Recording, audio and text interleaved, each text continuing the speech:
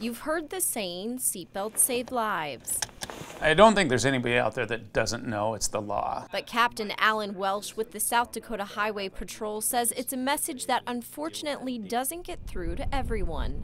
Biggest problem with getting compliance with seatbelts is just that mentality that it's not going to happen to me. And Welsh says that's an argument that's non-debatable. I'm not going to say that your seatbelt's going to save your life in every crash, but statistically you're much better off and you have a lot better chance of survival and not being injured if you are wearing your seatbelt.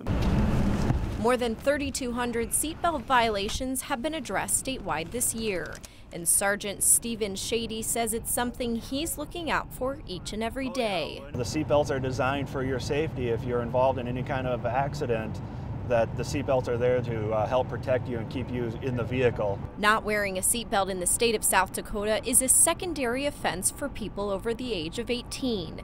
And Shady says the best way to catch offenders is by looking out for other driving violations. You're watching for other violations of speed, lane driving, turn signal use, brake lights out, any other violation, so you're able to get that vehicle stopped and to address that seatbelt violation. And both Shady and Welsh agree that keeping people accountable can save lives. If you're the driver, then be responsible and make sure everybody in the car is buckled up before you leave. If everybody would do that, I really think we'd have 100% compliance.